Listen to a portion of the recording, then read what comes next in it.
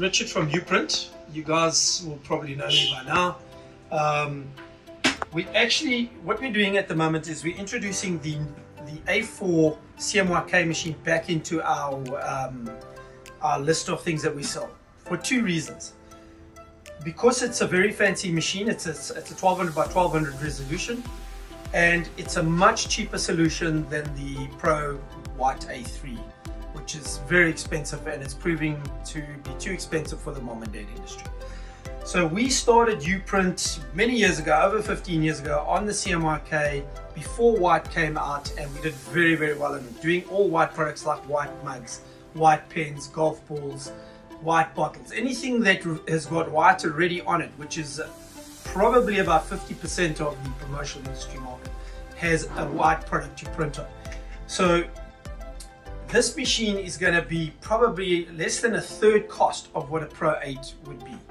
And so we're reintroducing it because we've subsequently found a way, instead of pulling the fuse unit out, we are now able to use the printer with our technology with the fuse unit in. We do not have the same amount of papers that go through the Pro system, so it's easier to use, but their chemicals are pretty much the same as what we use on the Pro series. Alright, so the main features of this machine are the fact that it can do banners up to 1.2 meters, double side. It can print both sides of the page. It can be a label printer and a card printer. So it's got all those extra uses for the market, as well as doing all the U600 work that needs to be done. So exciting little machine at a fraction of the cost of what a Pro series cost.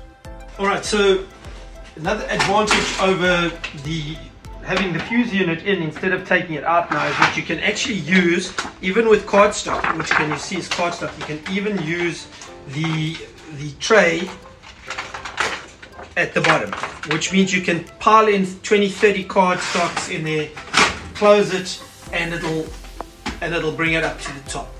So there's no need for fusing the page afterwards as you do with the Pro series.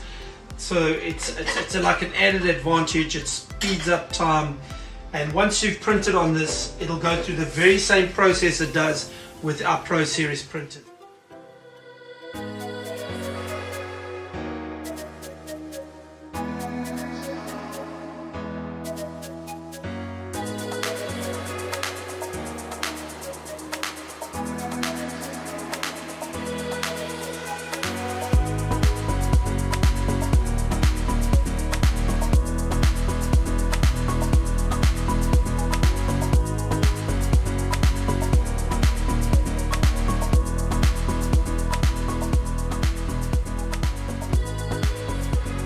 As you can see in the videos, you can do it with a pad press.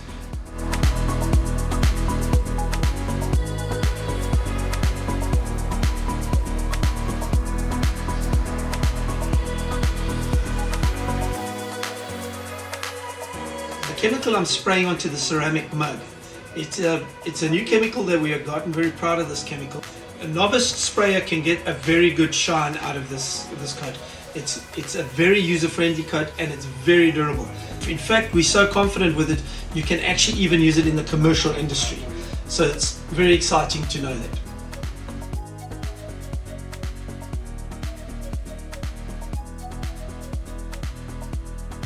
Rolling and pressing on in the same way that we've always done it is also, as you can see, still available.